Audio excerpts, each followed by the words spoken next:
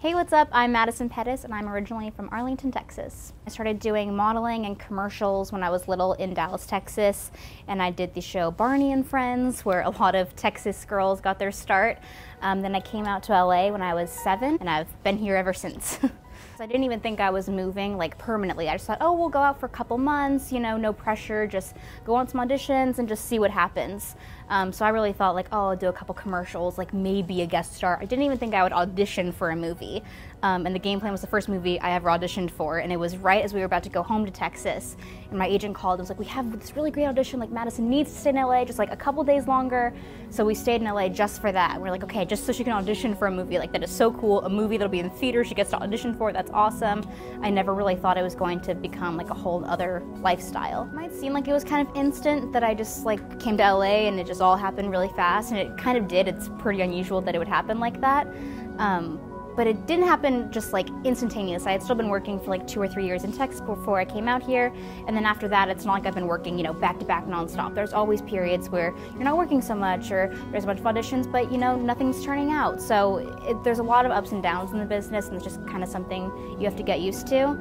And if you're working, you know, and still trying to get your first break, it's really important that if you have that passion and that drive and you know that's what you want to be doing and you know that's what you're supposed to be doing, then just keep going. And if people are telling you shouldn't, or you know it's just taking longer than someone else, like it's totally, everyone's journey is different, and it'll be worth it if it's really your dream that you want to pursue. I'm really lucky that I've been able to keep my life so balanced. I think for one that helps because my mom has always really made that a big priority in my life and always wanted to make sure that I had a normal childhood growing up. And also I've gone to regular school pretty much my whole life. I was homeschooled while I was on Cory in-house just because I was working 9 months out of the year and it wasn't possible.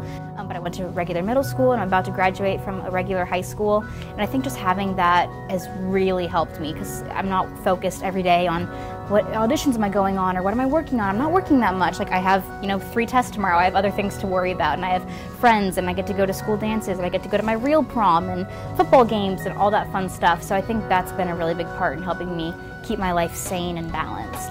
A lot of people have been like, oh, like you're that girl from that show, and like it's either really flattering the way people do it, or it's like, oh, they're kind of making a joke and it's not that funny, but like they're not being like really rude.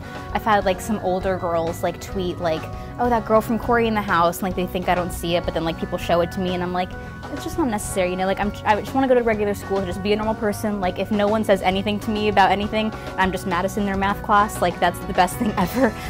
So I definitely try not to draw any attention to it. Like if people come up to me, that's nice. I've had like some freshmen at school like want to come take a picture, and that's like really sweet, so I don't mind that at all. So if it's like from a nice place, I totally don't mind, but I really just want to, you know, keep a normal life when I'm at school. I think I joined Twitter when I was like 10, which seems hilarious, like who needs a Twitter when they're 10 years old, but it was like the new thing. And I remember like getting verified, and I remember hitting 20,000 followers and being like, this is crazy. But like my mom was monitoring my Twitter, like a 10-year-old should not just be on the internet by herself. So my mom was always like approving every tweet, and she still does, help me with social media, which is nice. But it's crazy because when I started in the business, like that was not anything that people were ever worried about. So it was really a different switch in the industry when social media really took over. And I like social media because it's fun to see other people's pictures, and it's fun to post stuff and keep fans updated. Like it's really great for being like, hey, I'm on set today, I'm working on this is airing, I'm at a photo shoot. Like it's really nice to have that direct interaction, but some parts of it I hate. I hate that it makes, you know, everyone so overcritical and over-analytical about themselves. I wish that we all just like were a little bit easier on ourselves on social media and didn't take it so seriously. So it definitely has its pros and cons. I'm pretty lucky, like I don't get a lot of hate on social media. I think I try to not do anything that would cause too much hate. But when I do, I really just have to brush it off, and my mom's good about that, just being like, it doesn't matter, like there's one comment saying something negative and 500 saying something positive, and you always want to focus on that one negative thing, especially if it's something that you're insecure about yourself and then you're like, oh, someone else noticed it, like great. So that's always just something kind of hard to deal with, but you just have to realize that people have their own opinions and you can't do anything about that, and just you can't focus on anything negative because people, you know, one bad comment doesn't mean anything amongst a lot of nice comments. My brother has been in the Army for about 7 years now, so I was just like 10 when he joined, and I was shocked when he said he was going to. I never saw that coming, and I was really scared. I didn't know what that meant, and I just knew that he was going to be in dangerous places and dangerous situations, and I wasn't going to be able to see him and talk to him like I had been my whole life, so I was really scared. But it's made such a great impact on him, and he's just become such a strong man and a great father to my little niece and nephew now. So I'm unbelievably proud of him. He's the bravest, most courageous person that I know. But it definitely can be scary having a loved one deployed. He's been deployed twice to Iraq and Afghanistan, and it was like a year long each time, and it was really hard. Skype was really helpful. I got to Skype with him every once in a while whenever he could, but it's definitely a really hard thing, so I definitely relate to anyone who has a loved one in the service. And that's why I love doing the tours with the USO. I got to do 2 educational tours, they called them, with the USO.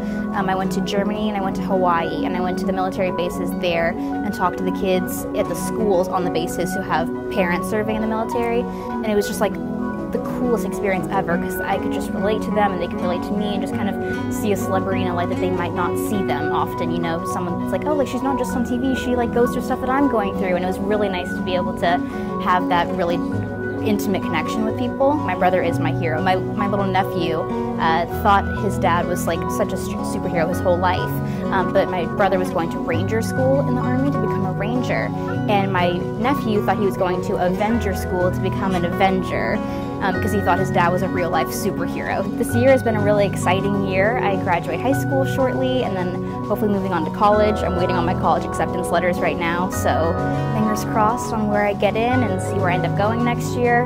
And then I have a movie called Late Bloomer coming out later that I just wrapped up at the end of last year, which I'm excited for everyone to see. It has prom scenes in there too, which is fun. It's got to live prom all over again.